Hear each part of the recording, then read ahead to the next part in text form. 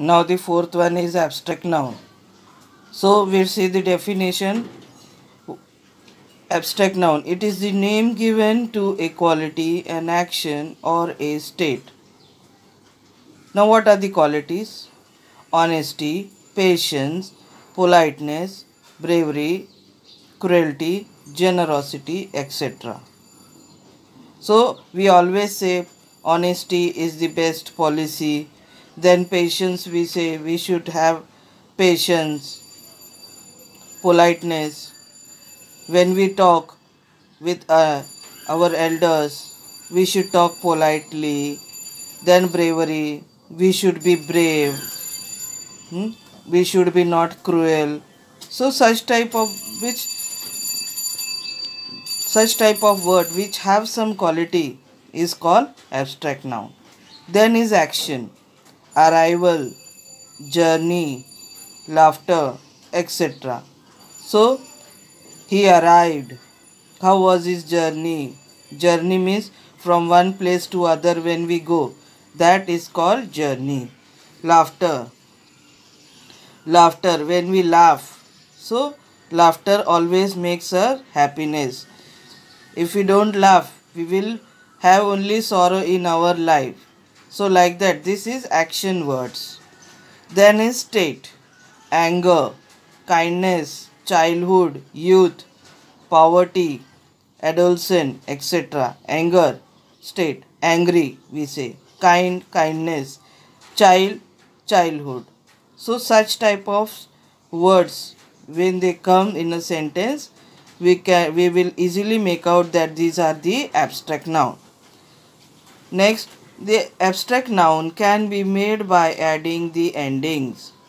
See, if any word is given, if common word is given, or verb is given, or an adjective is given, and if we add ending to that word, for example, NESS, MENT, meant, SION, ANCE, ENCE, TH, TION, HT, SHIP, HOOD, ISM, CY, LEDG, ICE, DOM to the words. So if we add these words, this ending to the given word, it will become an abstract noun. So in some cases, the ending words have to be omitted to add the above ending. So there are some words in which the ending word we have to omit and add the given ending. So here are some common nouns. Friend, abstract noun of friend will come friendship. King, kingship. Boy, boyhood. Faith, faithfulness. Child, childhood. Thief, theft. So here we have omitted I, and last we have added T to this word. Hero, heroism. Woman, womanhood. Next is verb. Advise. So in place of S we will write C. That also sound advise only. Think. Now think is a verb, and the abstract noun of think is thought. Act, action. Discover, discovery. Obedient, obey, obedient. So here we will remove this Y and add to this word DIENCE, obedient. Know, knowledge. LEDGE, this word we have, this ending we have added, so it became knowledge. Defend, so we'll omit this D and add to this word the ending CE, it will become defense. Then is hate, hatred. So we'll omit this E and add to this ending word the ending RED. Then is choose, it will become choice. Live, life. Die, death. Believe, belief. forgive, forgiveness, laugh, laughter, arrive, arrival. So these are the verbs. Next is there are some adjective words given. So the for this adjective word angry, it will become anger. So this is anger is a abstract noun. Then free, freedom, young, youth, generous, generosity, silent, silence, beautiful, beauty, kind, kindness, cruel, cruelty, high, height, dishonest, dishonesty, bread, broad, breadth, true, truth, wise, wisdom, intelligent, intelligence, bold, boldness. So these are some verbs, common noun and adjective words which we have made abstract noun of this word. Now let's see the fifth one, material noun. Now what is the definition of material noun? It is the name given to the matter or substance of which a thing is made. Gold, iron, mercury, wood, silver, etc. So these are all material noun.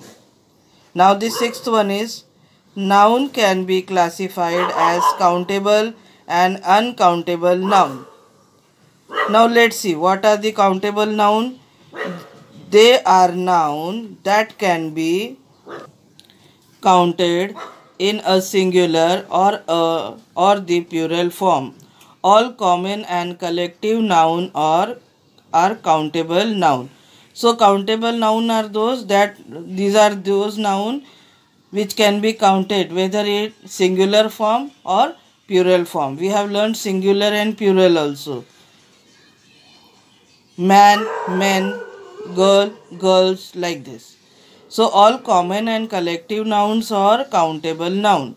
Example, child, pencil, books, class, window, ocean, flowers, etc. So these are all countable noun. How many pencils are there in a compass? How many books are there in your bag? How many classes are there of 6th standard? How many windows are there in your house? So like that. These are all what? Countable noun. Now let's see uncountable noun. They are noun that cannot be counted. They are always used in singular number. All proper, abstract and material nouns are uncountable noun. So whatever are material noun, abstract noun, proper noun is what? They are uncountable noun. For example, India, bravery, snow, honesty, silver, copper, winds, etc. This will be in singular form only, in singular number. We cannot write these words in plural form. So we know very well what is proper noun, a name given to a particular place, animal, thing. So particular word is given. So that is proper noun, abstract noun just now only we have seen, and material noun we have seen. So these are all what? Uncountable noun. So here for your homework I give you some exercise. Write it in your notebook. These definitions also you have to write along with the example, and the given homework also you have to do on your own. Identify the nouns and classify them as countable and uncountable noun. He had a vast empire, a very strong army, and an untold wealth. I have got a long white neck, brown wings, tall yellow legs, and a black cap on my head. My wife protects the egg from all of them. All the spectators clapped and boosted the morale of both the teams. The star player of class 9th were full of confidence. There was once a very conceited peacock which had a gorgeous tail. A domain had stolen all the water in the world. He wove beautiful fabric and sarees. It is believed to be the loudest sound that man has ever heard. The eruption caused giant waves or tsunami in the sea near the island. All the surrounding island and coast were covered with hot ash. We get them in attractive packets or pouches.